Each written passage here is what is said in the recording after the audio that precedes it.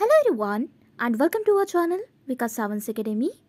In this video, we are going to start daily current affairs of 17th June 2023. But before starting this session, if you have not subscribed our channel, then subscribe it and press the bell icon for further notifications. So let's start with the first news. आज की हमारी first news है Japan, जहां पर consent as increase हुई है from 13 to 16. So Japan के parliament ने ये एज इंक्रीज की है, which is a limit that kept unchanged for more than a century and was among the world's lowest consent age. So जो law makers है इन्होंने इस डेफिनेशन को एक्सपांड किया है, that is from फॉर्सिबल sexual intercourse to non consensual sexual intercourse. Rape को इसने इस रेप के डेफिनेशन को एक्सपांड किया गया है, which also includes acts committed using ड्रगिंग and intoxication, and it also band grooming of minors and sexual intercourse with someone below as 16 उसे rape माना जाएगा. इसके बाद हमारी नेक्स्ट न्यूज़ में है a life well spent 4 decades in the Indian Foreign Service, that is authored by Ambassador Satish Chandra.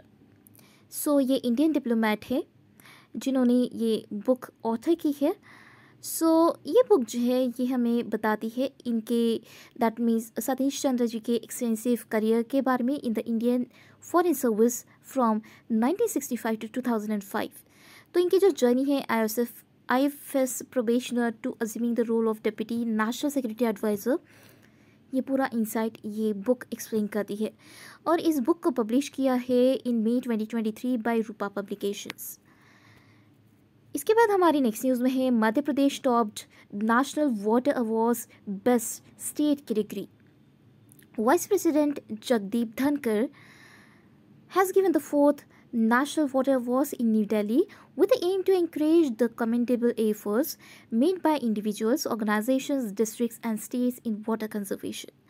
So इस award ceremony में मध्य प्रदेश ने टॉप किया है as the best performing state by demonstrating it's commitment to water conservation. इसके बाद हमारी next news में है आकाशवाणी एंड दूरदर्शन, जिसे top trusted electronic media declare किया गया है in India itself.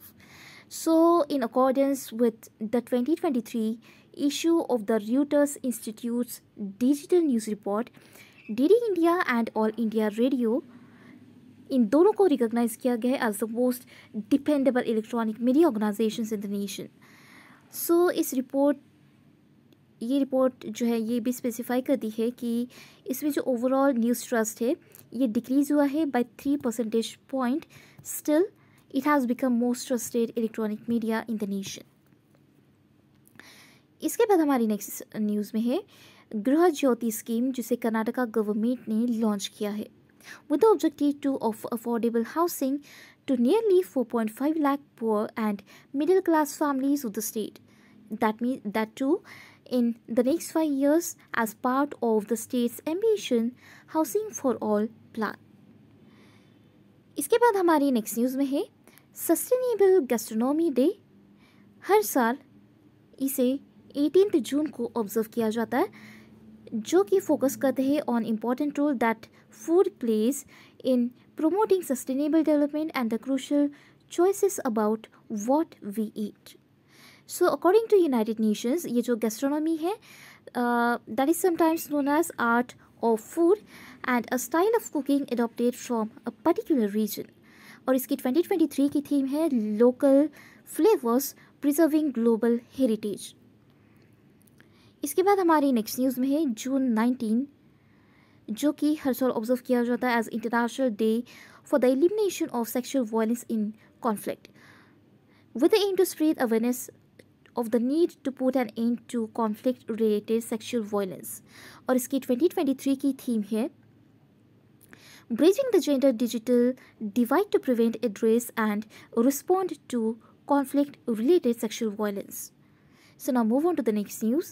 UP prisons will be known as reform homes. So according to the Chief Minister of Uttar Pradesh, that is Yogi Adityanath, made a significant impact to restructure the prison system in the state in the month of June 2023. So high level meeting के दौरान ये जो chief minister है of UP evaluated the conditions of current prisons and also emphasise the importance of prisoner rehabilitation. इसके बाद हमारी next news में है FSSAI, that is food safety and standards authority of India's eat right station tag to Guwahati railway station. सो इसी ये tag दिया गया है for its facility of high quality and nutritious food to passengers and to transform the country's food system towards safe, healthy and sustainable food for all passengers. So इस certification के बाद it has become the very first station under the North East Frontier Railway Station. और ये जो certification है will be valid for 2 years. That means it will be started from June 2. इसके बाद हमारी नेक्स्ट न्यूज़ में है obituary of Daniel Ellsberg, who was a renowned whistleblower of the Pentagon Papers. So, US military analyst, also a whistleblower, that is Daniel Ellsberg, recently passed away. He was renowned for leaking Pentagon Papers, which showed how the US government betrayed the public about the Vietnam War. तो ये थे आज के हमारे 17 जून 2023 के current affairs. So that's all for today. Thank you.